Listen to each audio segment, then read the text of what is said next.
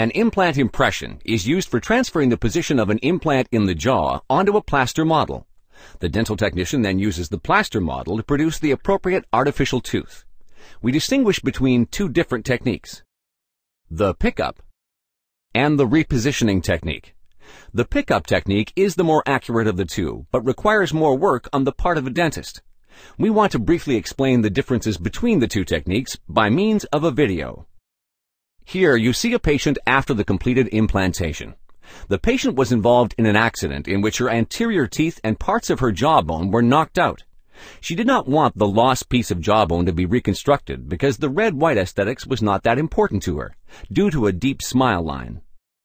Now you can see the situation after the removal of the stitches and prior to the taking of the impression.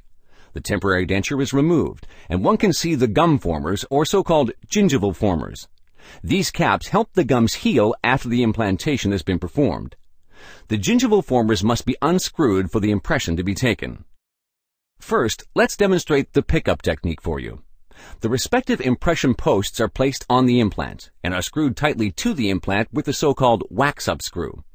The fit of the impression posts on the implants must be checked closely, because if they don't fit perfectly, the dental technician will inevitably produce a faulty crown.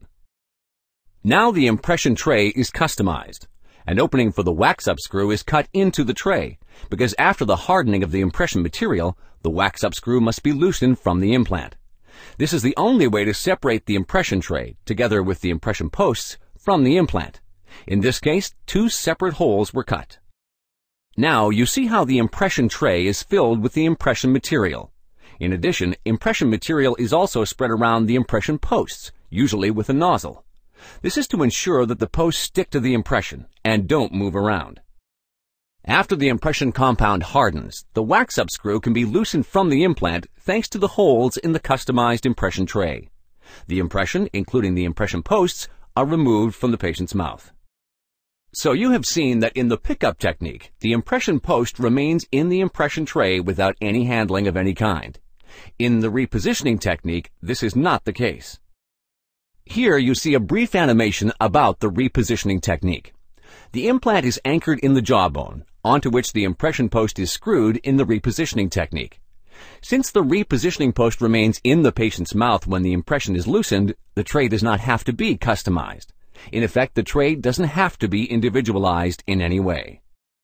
The impression post is only unscrewed from the implant after the removal of the impression tray, and then repositioned into the impression tray.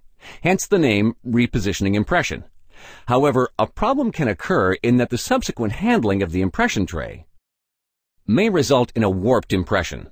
Although the dentist has less work with the repositioning impression, this type of impression-taking technique is naturally more prone to flaws.